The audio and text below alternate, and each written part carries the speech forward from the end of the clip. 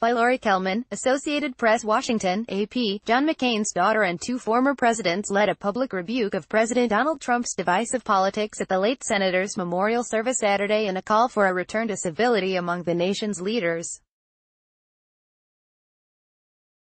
The nearly three-hour service at the Washington National Cathedral was a remarkable show of defiance against a President McCain openly defied in life as the antithesis of the American spirit of service to something greater than any individual. Standing near McCain's flag-draped casket and with Trump's daughter in the audience, Meghan McCain delivered a broadside against the uninvited president without mentioning his name. "We gather here to mourn the passing of American greatness, the real thing, not cheap rhetoric from men who will never come near the sacrifice he gave so willingly, nor the opportunistic appropriation of those who lived lives of comfort and privilege while he suffered and served," she said, her voice first choking back tears. Then, it rose in anger. "The America of John McCain," she added, with a reference to Trump's trademark phrase, "has no need to be made great again because America was always great." The audience of Washington power players erupted in applause. Trump has dismissed the idea that McCain, a prisoner of war in Vietnam, was a hero. The president made clear he resented McCain's thumbs-down vote last year that sank the Republican attempt to repeal national health care. And he only marked McCain's passing on August 25 with traditional presidential actions after he came under fire from the American Legion. Trump chose to head to his Virginia golf course during Saturday's service and tweeted his grievances against the FBI and NAFTA throughout the day. In one missive, he misspelled former President Barack Obama's first name. He sent Ivanka Trump, her husband Jared Kushner, Defense Secretary James Mattis, and others to the service to represent the administration. McCain asked Obama, a Democrat, and George W. Bush, a Republican, to speak at his memorial service, and they gave personal testimony that overcoming rivalries and partisan politics was not only possible but good for the country. Both men had denied McCain's presidential aspirations, but they spoke of reconciling with him during personal moments afterward, and, as Bush said, the rivalry melted away. In separate eulogies, Obama and Bush also delivered pushback to Trump that was more subtle than Meghan McCain's but unmistakable nonetheless.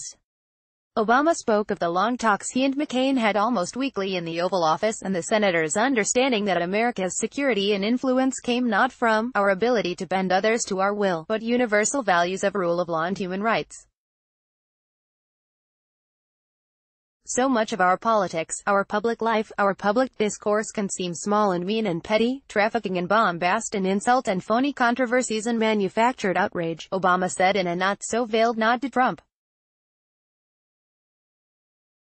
"It's a politics that pretends to be brave and tough but in fact is born in fear. John called on us to be bigger than that. He called on us to be better than that." Bush said one of the great gifts in his life was becoming friends with his former White House rival. He said they would in later years recall their political battles like former football players remembering the big game. But mostly Bush recalled a champion for the forgotten people, at home and abroad, whose legacy will serve as a reminder, even in times of doubt, of the power of America as more than a physical place but a carrier of human aspirations. "John's voice will always come as a whisper over our shoulder. We are better than this. America is better than this," Bush said. Washington's past and present political elite bore witness. Among those in the front row at the cathedral were Michelle Obama, Laura Bush, Bill and Hillary Clinton, as well as Dick Cheney and Al Gore. McCain's motorcade arrived from the Capitol, where he laid in state overnight, and the procession made a stop at the Vietnam Veterans Memorial, where McCain's wife, Cindy, placed a wreath. The service was the last public event in Washington, where McCain lived and worked over 4 decades, and part of McCain's 5-day, cross-country funeral procession. He died August 25 at age 81. This week's celebration of the life and values and patriotism of this hero, I think, have taken our country above all that, said former Sen. Joe Lieberman, considered by McCain as a running mate in 2008. McCain instead chose former Alaska Governor Sarah Palin. But she, a populist firebrand with similarities to Trump, was not invited to any of the services. The events, a sort of rolling metaphor for the contrast between the nation under Trump and McCain's hopes for the country, was, in a way, the last great gift that John McCain gave America. Lieberman said. McCain had long urged the Senate and the polarized nation to recognize the humanity even in bitter political opponents. McCain's request for speeches by the former presidents, to some, represents that ideal.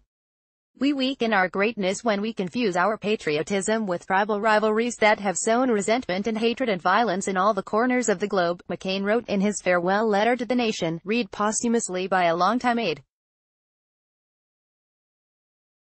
We weaken it when we hide behind walls, rather than tear them down, when we doubt the power of our ideals, rather than trust them to be the great force for change they have always been. McCain is to be buried Sunday at his alma mater, the U.S.